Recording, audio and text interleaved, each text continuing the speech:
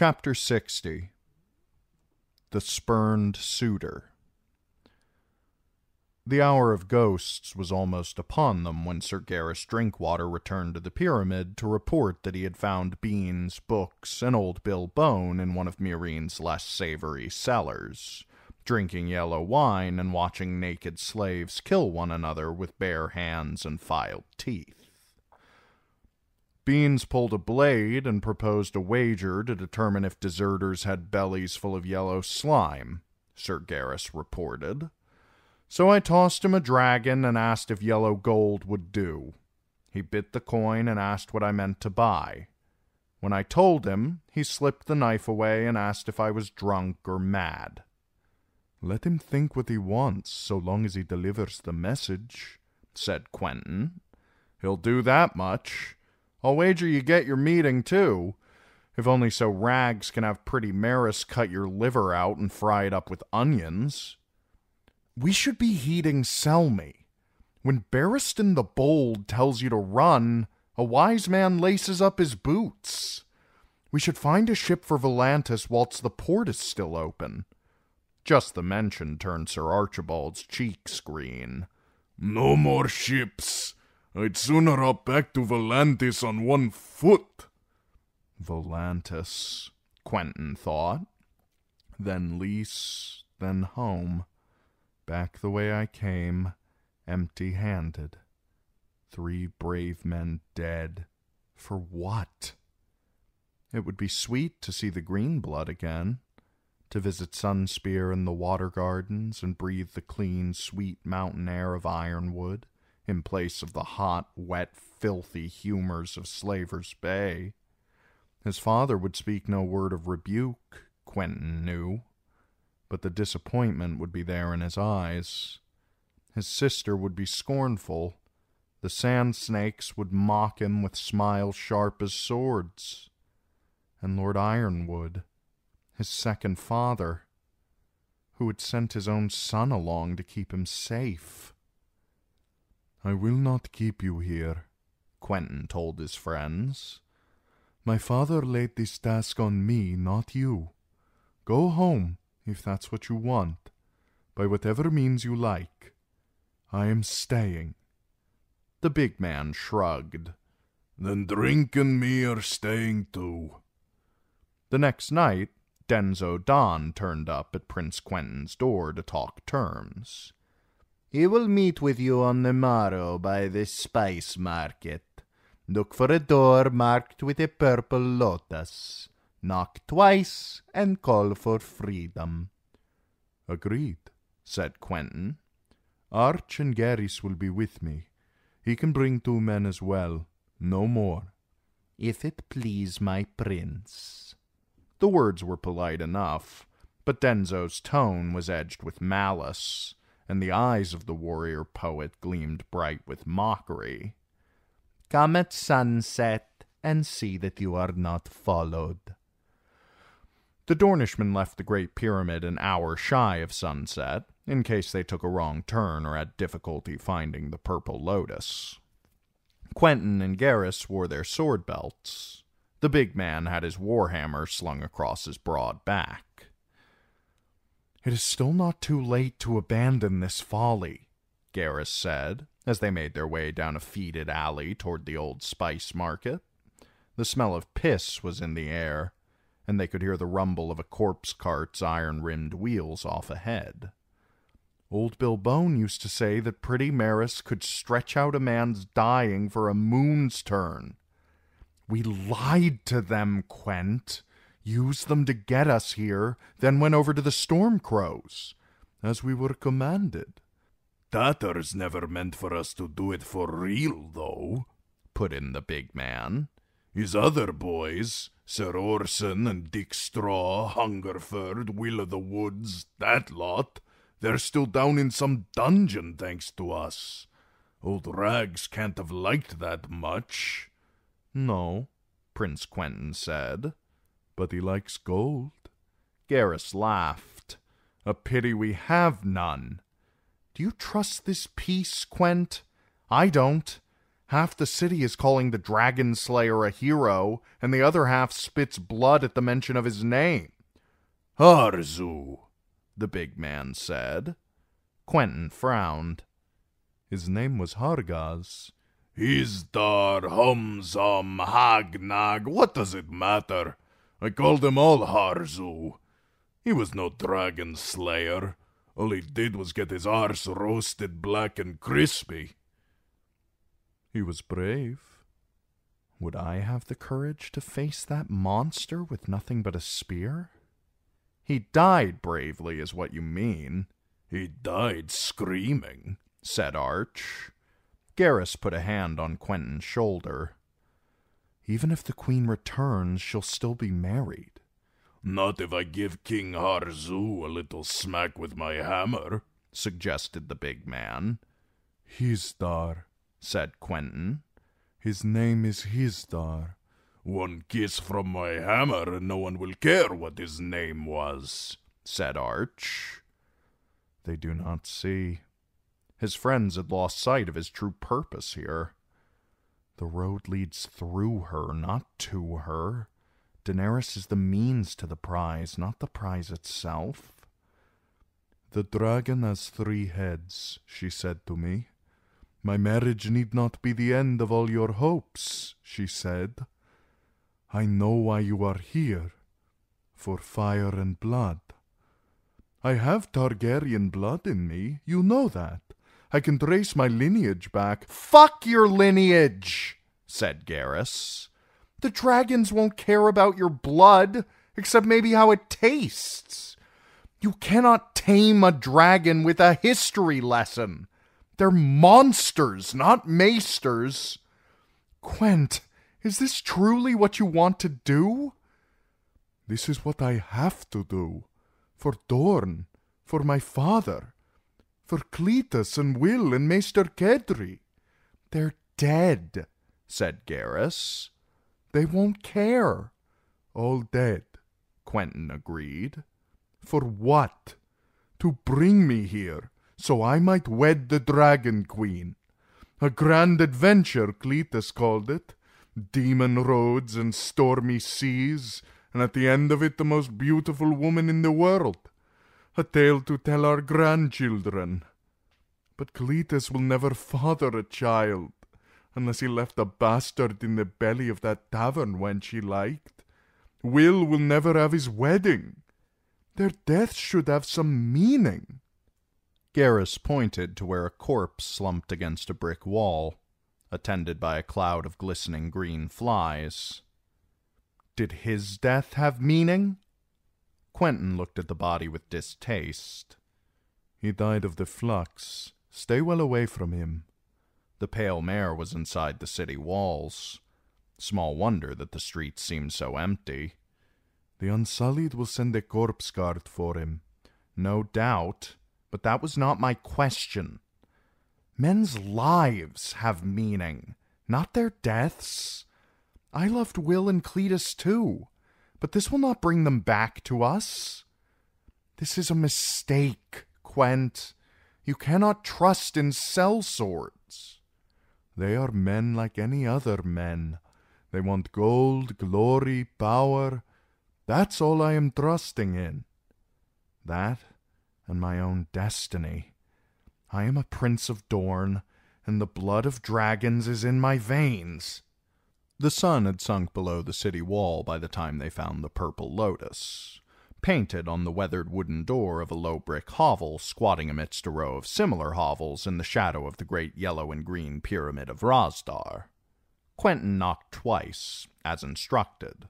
A gruff voice answered through the door, growling something unintelligible in the mongrel tongue of Slaver's Bay, an ugly blend of Old Giscari and High Valyrian. The prince answered in the same tongue. Freedom. The door opened.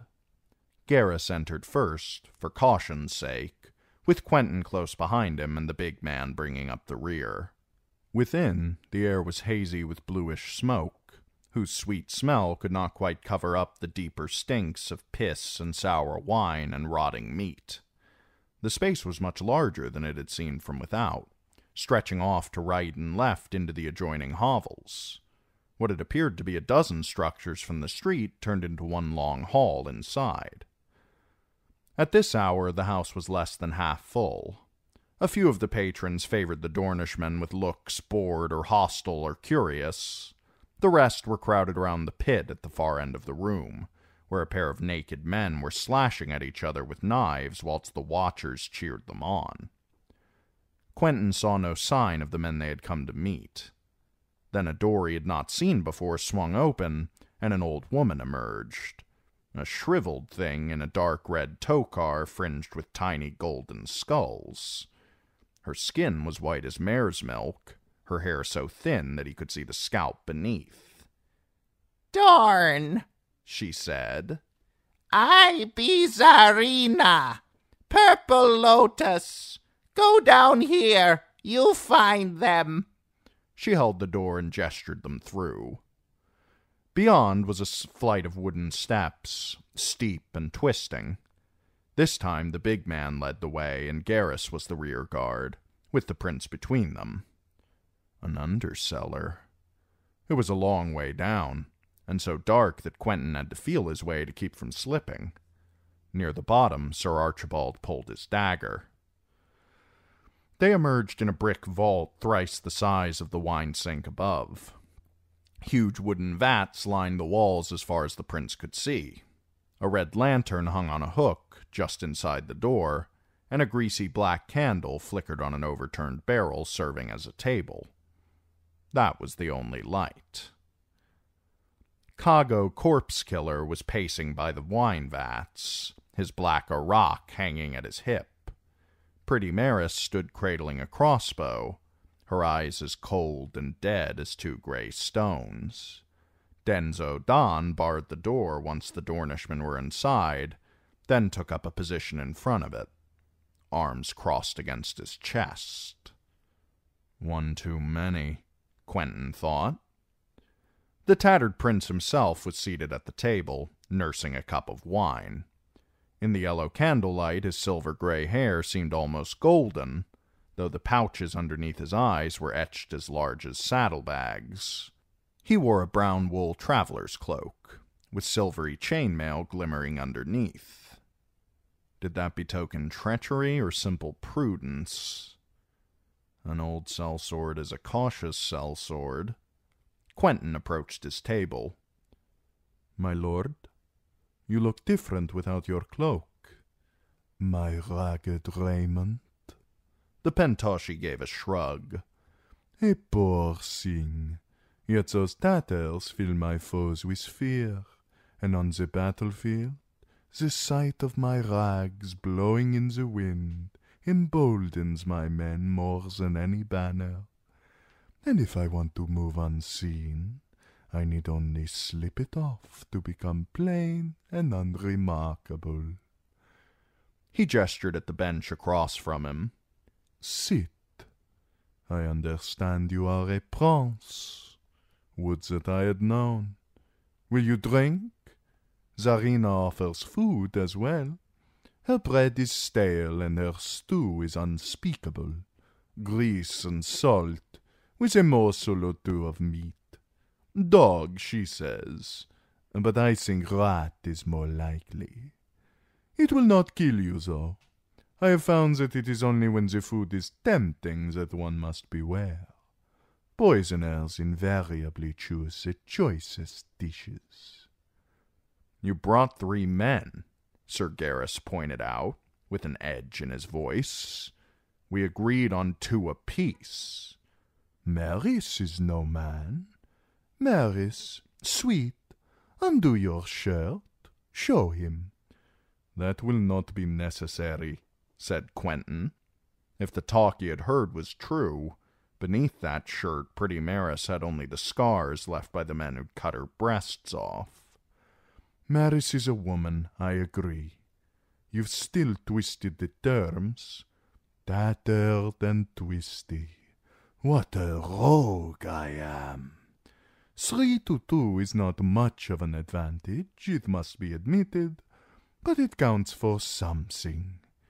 In this world, a man must learn to seize whatever gifts the gods chose to send him. That was a lesson I learned at some cost. I offer it to you as a sign of my good faith." He gestured at the chair again. "Sit and say what you came to say. I promise not to have you killed until I have heard you out. That is the least I can do for a fellow prince. Quentin, is it?" "Quentin of House Martel. Frog suits you better. It is not my custom to drink with liars and deserters, but you've made me curious." Quentin sat. One wrong word, and this could turn to blood in half a heartbeat. "I ask your pardon for our deception. The only ships sailing for Slaver's Bay were those that had been hired to bring you out to the wars." The tattered prince gave a shrug. "Every turncloak has his tale. You are not the first to swear me your swords, take my coin, and run. All of them have reasons. My little son is sick, or my wife is putting horns on me, or the other men all make me suck their cocks. Such a charming boy, the last. But I did not excuse his desertion. Another fellow told me our food was so wretched that he had to flee before it made him sick. So I had his foot cut off, roasted it up, and fed it to him. Then I made him our camp cook. Our meals improved markedly, and when his contract was fulfilled, he signed another. You, though. Several of my best are locked up in the Queen's dungeons thanks to that lying tongue of yours. And I doubt that you can even cook. I am a prince of Dorne, said Quentin. I had a duty to my father and my people. There was a secret marriage pact. So I heard. And when the Silver Queen saw your scrap of parchment, she fell into your arms, yes? No, said pretty Maris. No? Oh, I recall. Your bride flew off on a dragon. Well, when she comes, do be sure to invite us to your nuptials. The men of the company would love to drink to your happiness. And I do love a Westerosi wedding. The bedding part especially. Only... Oh, wait. He turned to Denzo Don. Denzo? I thought you told me that the Dragon Queen had married some Giscari. A Myrinese nobleman. Rich. The tattered prince turned back to Quentin. Could that be true? Surely not. What of your marriage pact? She laughed at him, said pretty Maris. Daenerys never laughed. The rest of Meereen might see him as an amusing curiosity, like the exiled Summer Islander King Robert used to keep at King's Landing, but the Queen had always spoken to him gently.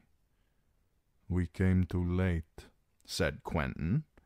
A pity you did not desert me sooner. The tattered prince sipped at his wine. So, no wedding for Prince Frog. Is that why you've come hopping back to me? Have my 3 brave Dornish lads decided to honor their contracts? No. How vexing. Yorka Zoyunzak is dead. Ancient tidings. I saw him die. The poor man saw a dragon and stumbled as he tried to flee. Then 1,000 of his closest friends stepped on him. No doubt the Yellow City is awash in tears. Did you ask me here to toast his memory? No. Have the Yunkishmen chosen a new commander? The Council of Masters has been unable to agree. Yezan Zokagaz had the most support, but now he's died as well. The wise masters are rotating the supreme command amongst themselves. Today our leader is the one your friends in the ranks dubbed the Drunken Conqueror. On the morrow it will be Lord Wobblecheeks. The rabbit, said Maris.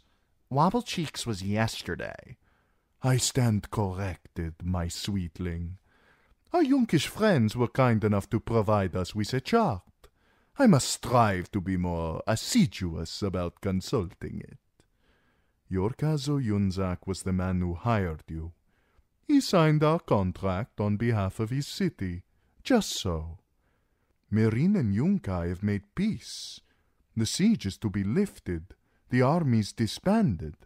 There will be no battle, no slaughter, no city to sack and plunder. Life is full of disappointments.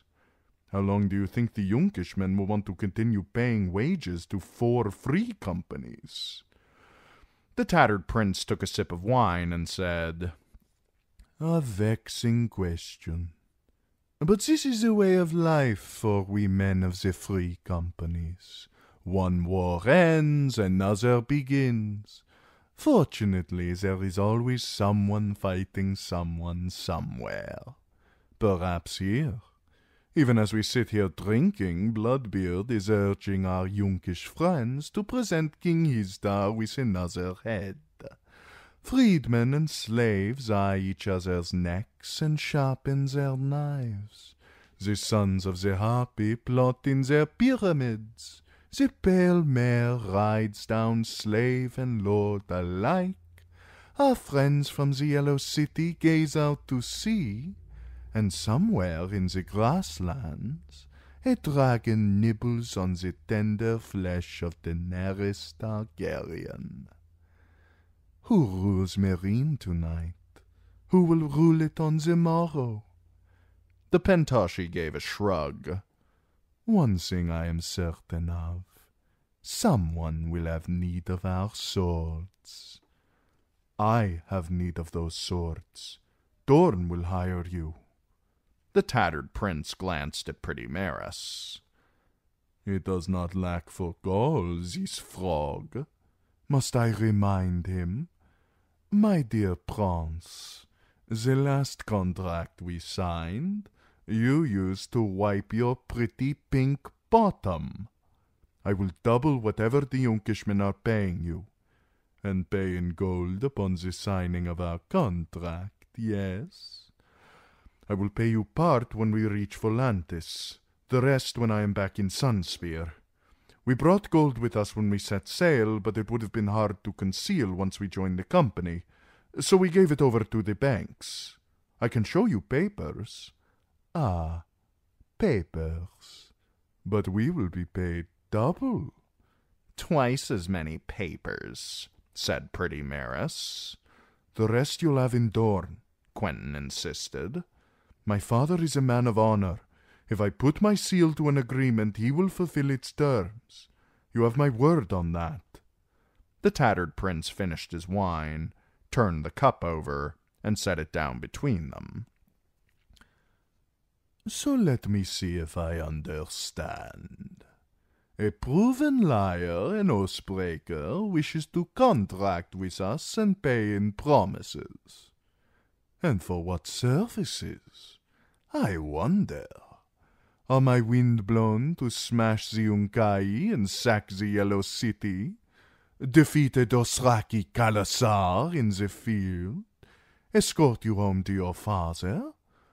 Or will you be content if we deliver Queen Daenerys to your bed wet and willing? Tell me true, Prince Frog. What would you have of me and mine? I need you to help me steal a dragon.